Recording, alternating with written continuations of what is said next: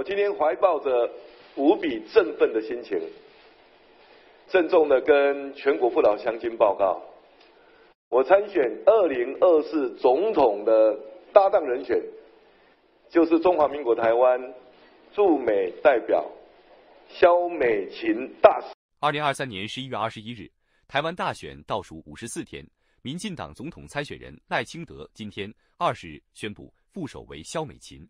民进党总统参选人赖清德，我今天怀抱着无比振奋的心情，郑重的跟全国父老乡亲报告，我参选2024总统的搭档人选，就是中华民国台湾驻美代表萧美琴大使，民进党副总统参选人萧美琴，我是萧美琴我回来了，挺台湾我责无旁贷。至于中共国台办口出恶言称赖萧所谓独上加独，赖清德直言，中共对台湾选举说三道四，证明中共介选，对于未经历民主洗礼的中共官员没有必要回复。我是萧美琴，我回来了。过去这几年，在美国上架台湾是蔡总统赋予我的任务，也是我一直自己认为最佳的战斗位置。我在这个位置上全力以赴，也不敢懈怠。在过去这3年又4个月的日子当中，我和整个驻美代表处的团队努力让台美关系的运作更加的顺畅，也尽力完成总统和台湾人民交付给我的责任。所以当赖副总统邀请我担任副手的时候，我也陷入长考。在这场选战当中，我应该要留在最熟悉的战斗位置，还是要在新的位置上迎接更高难度的挑战？我还记得2010年，我一样面临非常困难的抉择，前往花莲投入立委的补选，也开启了我在花莲长达10年的耕耘。10年的岁月当中，我上山下田，脚步走遍花莲的大街小巷，虽然面临极度艰困的政治环境，但是也感受到花莲基层的温暖。在最接近土地的地方，多年的汗水与历练成为我成长的养分。多年的美好与挫折，以及2020年落选的时候，支持者为我留下不舍的眼泪，都成就了我面向世界的勇气。我常形容自己是战猫，刚刚也跟赖副总统说，这里为什么都是狗没有猫，只有一只猫。因为我觉得外交就如同猫的步伐，在踏出每一步都要小心翼翼，时而轻柔，但也坚定。在驻美期间，我坚守立场，妥善处理议题，在复杂的战略环境当中维持平衡，将台美关系最大化，也让其他理念相近的国家更支持台湾，支持台湾的国际参与。但在俄乌战争之后，台海局势再一次引起国际的关注。尽管全世界都希望维持现状，但台海现状正不断地遭到对岸片面的改变，共机共建侵扰，介入选举。这段日子以来，台湾政治情势的变化，我相信大家都深有所感，也都非常焦虑。台湾能不能守住民主价值？台湾人能不能自己决定未来？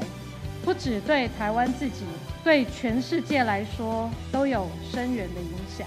而这些情势的变化，也让我对眼前困难的挑战，知道我已没有回避的空间。今天上午，我已经分别向蔡英文总统和吴钊燮部长请辞驻美大使的职务，全心投入总统的选战。我会带着过去每一个位置、每一个岗位上的历练，以及对国家的使命，为台湾做更多，为台湾人民走更远。谢谢赖副总统以及许多台湾人民对我的信任，愿意在我的肩膀上托付更沉重的责任。也谢谢蔡总统给我的鼓励和祝福。我是萧美琴，我回来了。挺台湾我责无旁贷，为着咱的国家，我会了落，咱做伙打拼。谢谢大家。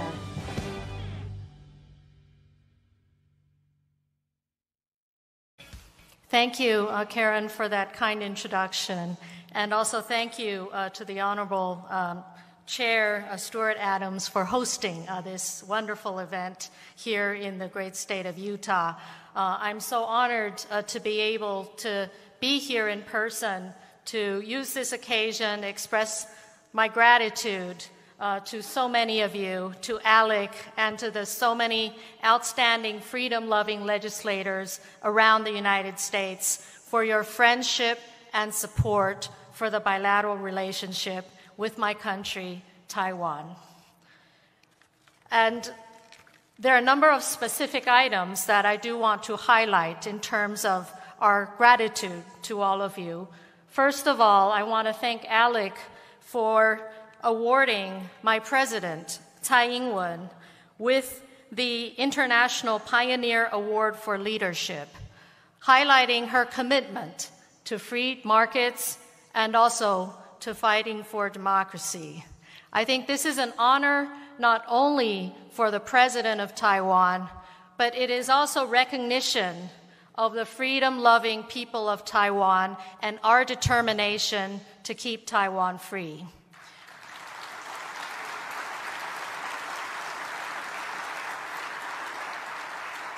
I often say that you are living in the land of the free. We are living on the island of the free.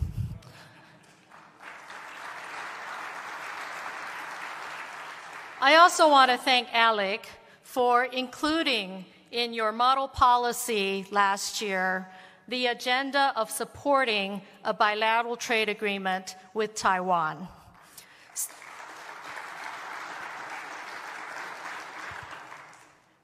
Bilateral trade with Taiwan is in the interests of both our countries. For us, it will help us diversify from overdependence on the Chinese economy.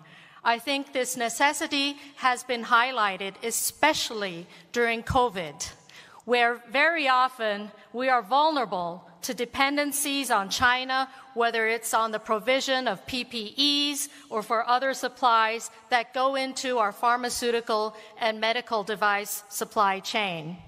What we want to do is work among like-minded democracies that share the respect for international property rights and playing by global rules and scientific standards. Mainly, we also believe that it is only in societies that respect the freedom of speech where true innovation can propel technology that advances human progress instead of technology that is abused and used for surveillance and controlling their people.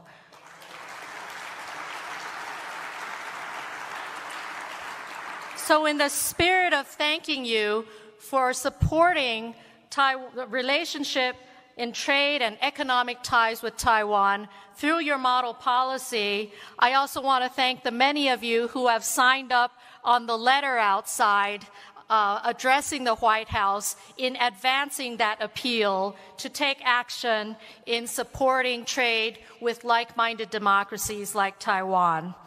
I also want to thank many of you who have passed resolutions in the various state legislatures in support of the friendship and partnership with Taiwan. Now, I'm an ambassador now. I work in Washington, D.C., but I used to be like you. I came from a legislature in Taiwan. I understand that all politics are local. And when we go back to our constituents, we want to deliver on economic progress. We want to deliver on the common values that we share. And I want to say that although Taiwan, we're in the state of Utah now, our size is only about 15% the size of Utah. But we are the 8th largest consumer of American agricultural products in the world. Which means per capita-wise, each Taiwanese citizen is the 2nd largest consumer per capita-wise of American agricultural products, just 2nd to Canada.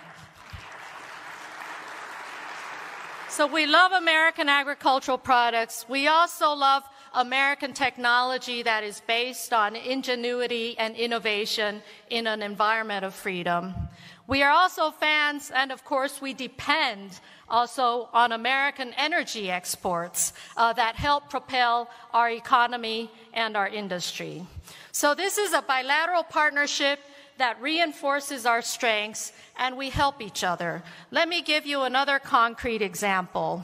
We just heard from the Senate President from the state of Arizona. Now, Taiwan's semiconductor company, TSMC, is now working on a $12 billion investment in Arizona to produce semiconductor chips.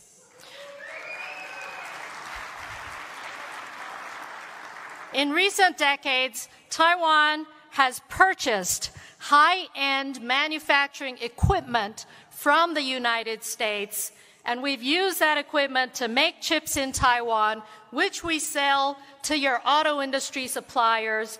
Your automakers make the cars and sell them back to Taiwan. So isn't this a mutually beneficial and reinforcing partnership?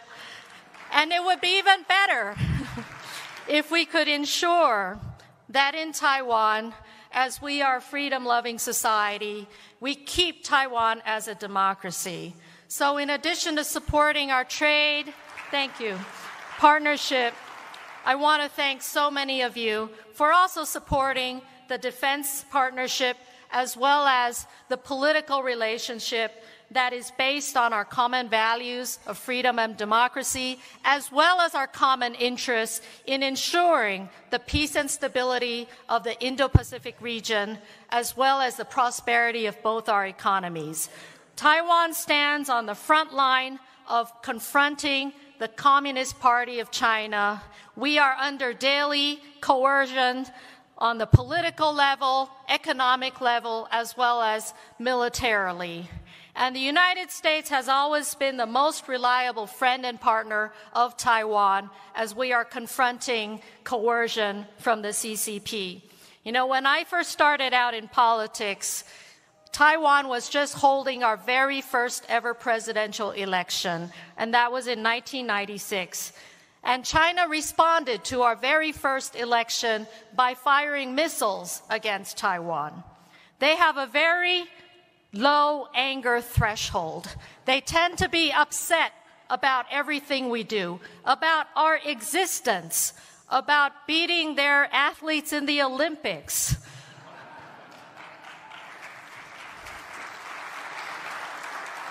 But I think what's most important is that we work together to preserve our democracy. It's not only important for the people of Taiwan, it is important for all the freedom-loving people in the world, because the Chinese Communist Party has a narrative.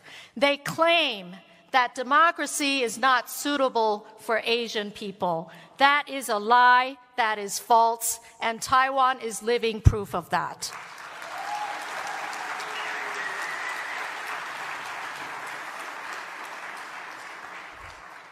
So thank you again for your steadfast support for Taiwan, and we look forward to working with all of the state legislatures on continuing to advance our economic partnership in so many ways. We also look forward to working with you on educational exchanges for all the young people of your schools and your universities around the United States who are questioning the presence of the Confucian Institutes and the way the Chinese government exercises censorship and surveillance on their students.